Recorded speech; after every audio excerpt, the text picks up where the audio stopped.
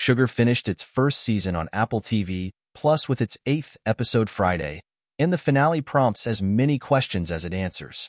The genre-bending noir saw Colin Farrell's mysterious private detective John Sugar attempt to track down Olivia, Sydney Chandler, the granddaughter of Hollywood mogul Jonathan Siegel, James Cromwell.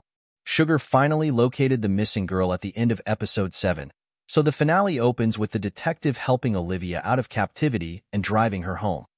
Unfortunately, it's a case of winning the battle and losing the war, as Olivia was being held hostage by the psychopathic son of a powerful man, a senator who threatened to expose Sugar's covert community of aliens on Earth if the investigation continued.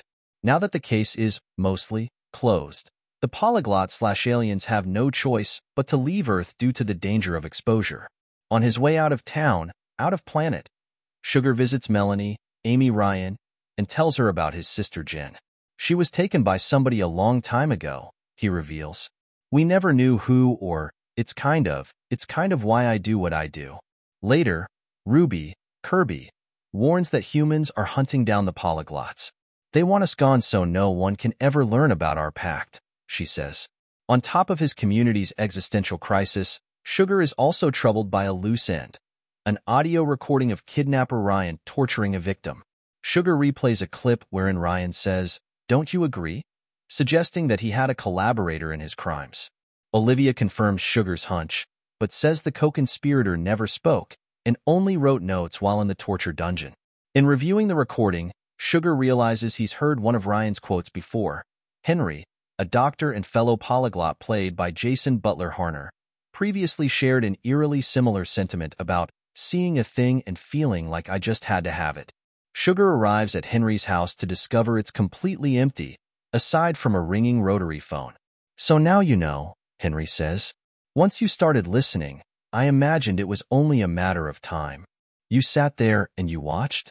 You sat there and did nothing?" Sugar furiously asks. "Observe and report on every aspect," Henry says. "I sat and I learned. I know that sounds cold to you, but how else do we learn?" Henry suddenly reveals that he's been a fitting foil for Sugar the entire time they've been on Earth, as both characters are keen observers of human behavior.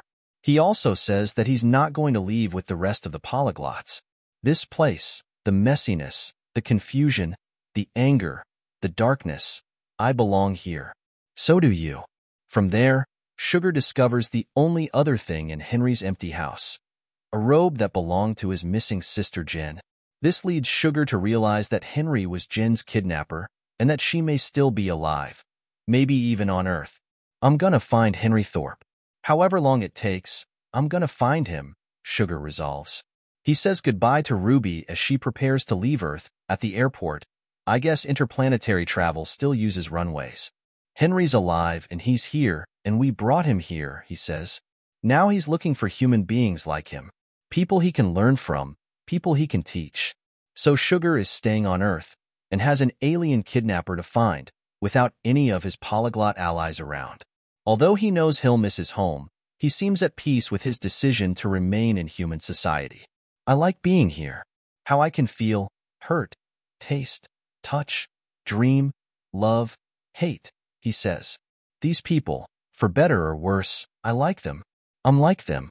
The ending leaves the door open for Sugar to explore new cities, take on more cases, and help additional people in potential future seasons, all with a clearer underlying mission: to locate his sister's kidnapper and either avenge her death or return her to safety. And he'll get to watch a lot more movies. All 8 episodes of Sugar are now streaming on Apple TV+.